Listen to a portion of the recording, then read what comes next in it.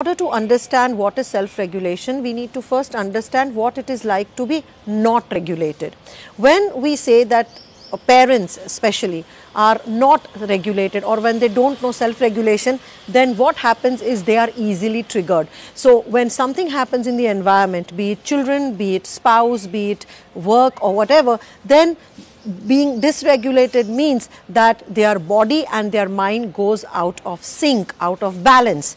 Dysregulation in the bodily level is usually marked by the nervous system going in a fight and flight, which means that the breath is short, the heart rate goes up, the blood pressure goes up, the muscles are tensed, and there is a lot of stress in the system and stress hormones in the blood.